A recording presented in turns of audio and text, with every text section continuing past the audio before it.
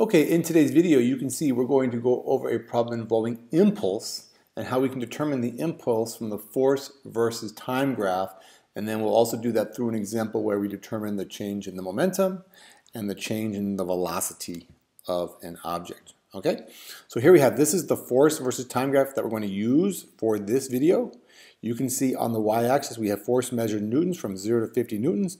On the x-axis we have time measured in seconds from 0 to 10 seconds.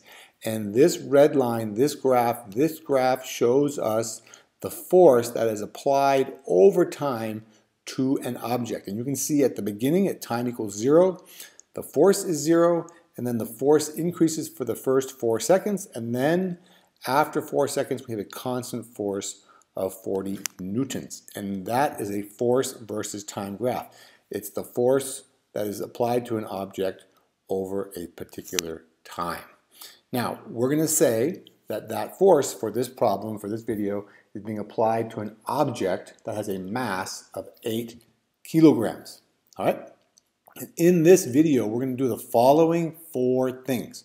We are going to determine what is the impulse of the force.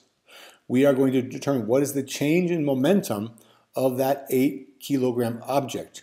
We are going to say if it was initially at rest, what would its change in velocity be? And then finally, we're going to say if it was initially moving with a velocity of minus 15 meters per second, that's a speed of 15 meters per second in the negative direction, then what would its final velocity be?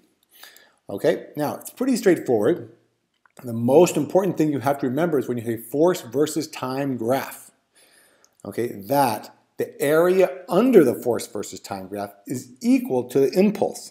What we mean by the area under the graph is the area between the graph and the 0 line here. Okay, so it's this area under here is equal to the impulse.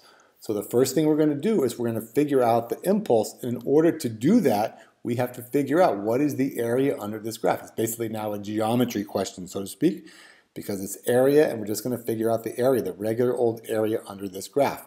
Now, we can divide this graph into 2 sections because here I see a triangle and here I see a rectangle. Now, this is also actually the whole thing here is a trapezoid, but most people are more familiar with triangles and rectangles, and that's usually the way it's done. So I'm going to divide this graph, the area under this graph, into 2 sections, the triangle section and the rectangle section, and we're going to figure the area under both of them, and that's going to be the impulse.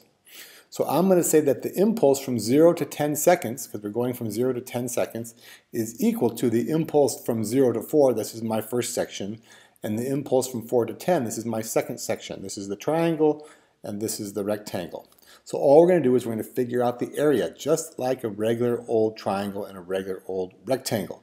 But we have units, we don't just have x and y, we actually have units on this graph. So from 0 to 4 we have a triangle. The area of a triangle, as you remember, is 1/2 the base times the height. So there's 1/2, the base is the time, so I write down here 4 seconds. The height of this triangle is 40 newtons. This triangle, in a sense, is 40 newtons high, 40 newtons tall, and has a base of 4 seconds. I multiply those together. That's 4 times 4 is 16. That's 160 divided by 2, or times 1/2, and I get that the impulse of the force during the first 4 seconds is 80 newton seconds. The second part, from 4 to 10 seconds, basically the same thing, except this time we have a rectangle, so it's just the base times the height. The base is 6, the height is 40 still newtons, and that's just like this base is 6 and this is 40 newtons. So therefore we have 6 times 4 is 24, 40 times 6 is 240, and all I do is add those 2 values together. That gives me the total area, which gives me the total impulse. 80 plus 240 is 320 newton seconds. So the impulse of this force over time is 320 newton seconds. That's it, area under the graph. Okay, now it says, what is the change in momentum? Now, from the previous slide, we figured out the impulse is 320 newton seconds.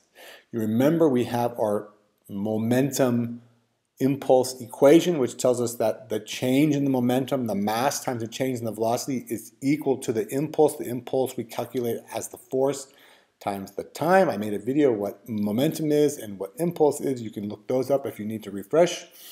but it basically says the change in momentum is equal to the impulse. We calculate that the impulse is 320 newton seconds, so that's right, you guessed it. That means that the change in momentum is the symbol P.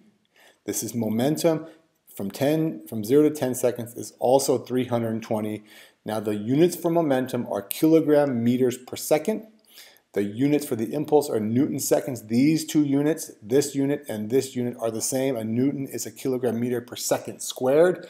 We can cancel one of those seconds from the second squared with this second, and we get a kilogram meter per second.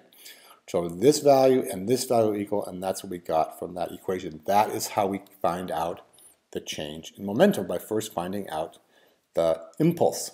Okay, so now we can calculate what is the final velocity if the object was initially at rest. So the impulse was 320, the change in momentum was 320. This is the equation we have, which is the mass times the change in velocity is equal to the force times the time. The change in momentum is equal to the impulse. You can see we know what the impulse is because we calculated that earlier. Okay, we know what the mass is because that was given, and we're going to solve this equation for the change in velocity. I'm going to multiply both sides. I'm not going to multiply, I'm going to divide both sides of this equation by the mass, and I get that the change in velocity is equal to the force times the time, which is the impulse. This is the impulse which we calculated, divided by the mass. The impulse is 320. The mass we said was 8 kilograms. And that tells us that the change in velocity of that impulse on an 8 kilogram object, the change in velocity will be 40 meters per second. All right. Now, the last one is if it has an initial velocity of minus 15 meters per second. Remember that the change in velocity from the previous slide was 40 meters per second. The equation for the change in the velocity is equal to the final velocity minus the initial velocity. So now we want to know what is the final velocity. I'm going to add initial velocity to both sides, and that tells me that the final velocity is equal to the change in the velocity plus the initial velocity. Now this is the initial velocity of minus 15 meters per second. Remember, minus, don't forget your minus sign is very important because I'm going to add those two values together. The 40 meters per second, which is the change in the velocity. To that, I'm going to add minus 15 meters per second, and that's going to tell me that the final velocity of that object is 25 meters per second, because 40 plus a minus, which is 40 minus 15, is 25 meters per second. That tells me that this was moving in the negative direction. This force was applied in the positive direction. This is a positive 40. That means what I was doing was basically slowing this object down, stopping it, turning it around, and moving it in the positive direction up to a velocity of 25 meters per second. Okay, if the force and the velocity and the initial velocity had been the same direction, then the final velocity would be 55, right? 40 plus 15 is 55, but in this case, the object was moving in the negative direction. The force was applied in the positive direction.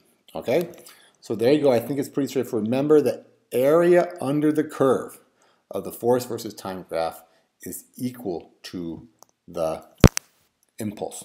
Okay, so thank you very much for watching. I hope you found the video helpful. If you did, please do all of the following 4 things. Subscribe to my channel. Get all my excellent physics, chemistry, and math videos. Give me a thumbs up for this video. Leave me a nice positive comment in the comment section below. And don't forget, sharing is caring. Share this video with all of your friends. Show them how much you care. Thank you. We'll see you in the next video.